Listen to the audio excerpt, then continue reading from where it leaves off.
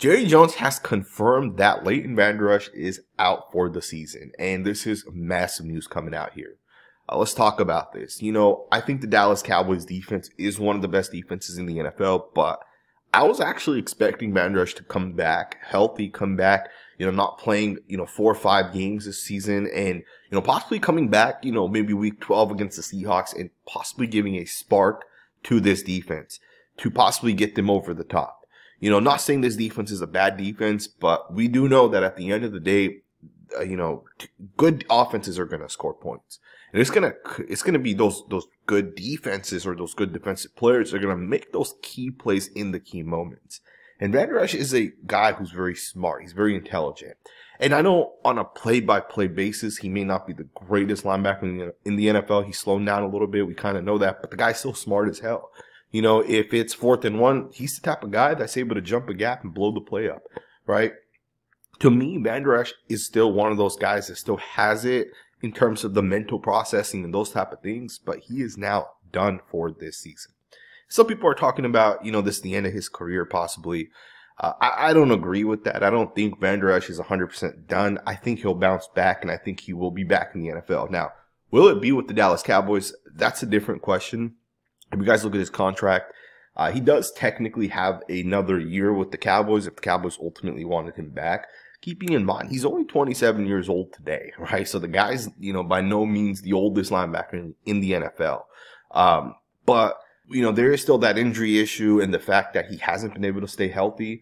But if the Cowboys do choose to bring him back next season, you can have him at a fairly cheap cost, right? It's not a whole lot of money. It's only $4.7 million. So to me, you keep him at 4.7 or you cut him and you lose 2.2, right? What are you saving? $2.5 million is not a whole lot of money, but we'll see what the Cowboys ultimately choose to do.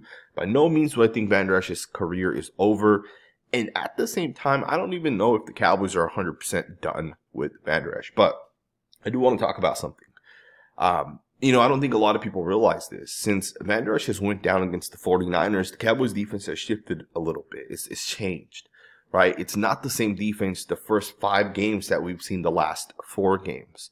The Cowboys are running way more dime personnel. That means they have basically 6 defensive backs on the field. And it's not surprising to me because you don't really have a true inside linebacker. And obviously the Cowboys went out and picked up Rashaan Evans a couple weeks back. And for the very first time he actually played against the Giants, he looked pretty good, right? Not great, but he looked pretty good. And we'll do a film review on him probably today or tomorrow. We'll kind of analyze what is that I saw from him personally. But I think the Cowboys understand where their defense kind of is. And I think the Rashaan Evans signing kind of backs that up. So the Cowboys are playing a lot more dime. They're a lot faster. They're a lot quicker. They're a lot more explosive.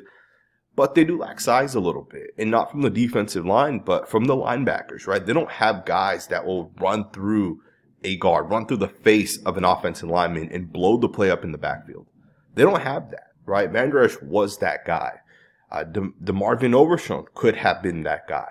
Damone Clark's not that guy, right? Damone Clark is fast. He's quick. He's a coverage style of linebacker.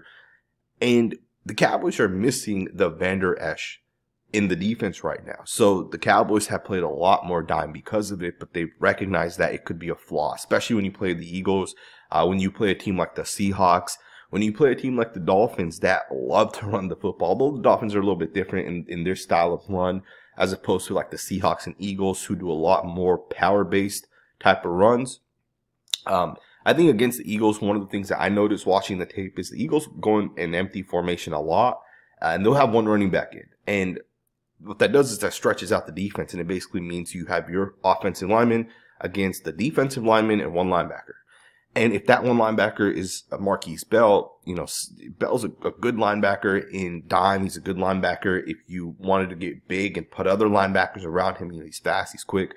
But when you ISO him out as the only linebacker on the inside, he's not the best. He struggles to get off blocks a little bit. And that's not a knock, right? That's obviously a first-year guy playing linebacker. Or not a first-year guy, but a linebacker, right? Marquise Bell being a true linebacker is the first year he's really doing that. So to me, when you think about it in that aspect, I think the Dallas Cowboys should be perfectly fine as they go forward because you do have Rashaan Evans. You do have Damone Clark, you do have Marquise Bell, but I think the Cowboys just got to really think this one through. It does suck that Leighton Vander Esch is out for the season, but, you know, at this point, I wouldn't say that I 100% expected him back, but it would have been nice to possibly have him back. Rashaan Evans this week against the Giants did play a number of snaps. He's now played 28 snaps over the past couple of games. Damone Clark has been the linebacker to take the most snaps, which does make sense. And we'll see how this kind of, you know, shifts. I mean, does Rashaan Evans take more snaps than Damone Clark, or does Damone Clark keep taking those snaps? At the same time, from a personnel perspective, you know, what does Dan Quinn do as we go forward? Is he going to rotate in, you know, maybe someone else at the linebacker position? Are we going to see more Damone Clark? Maybe Rashaan Evans out snaps one of these guys? Because at the moment, Marquise Bell over the past 3 games has taken the least amount of snaps. So I find that kind of interesting, but we'll see how things kind of go forward.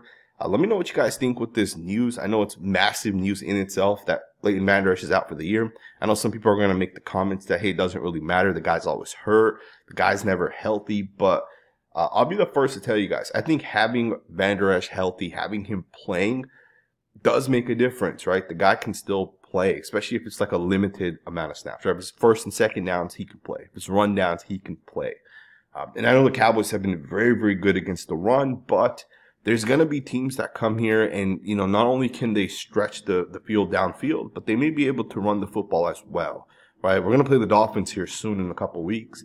The Dolphins are one of those teams that, and they love to run these wide runs, right? Wide zone runs. And at the same time, they'll hit you with these inside runs. And at the same time, they'll run these run pass options and they'll hit you behind your defense. And, you know, these guys, this offense makes you think a whole lot. And I say the Dolphins because the Dolphins are a playoff team, right? The Giants are not a playoff team, nor are the Commanders.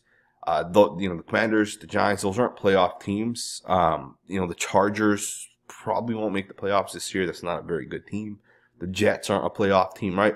A lot of the teams the Cowboys have played aren't necessarily playoff teams, right? So I kind of want you guys to keep that in mind as we continue, right? We're going to play better teams. And in the playoffs, that's when it really matters. That's when, you know, you really find out which guy's a baller and which guy's really not, right?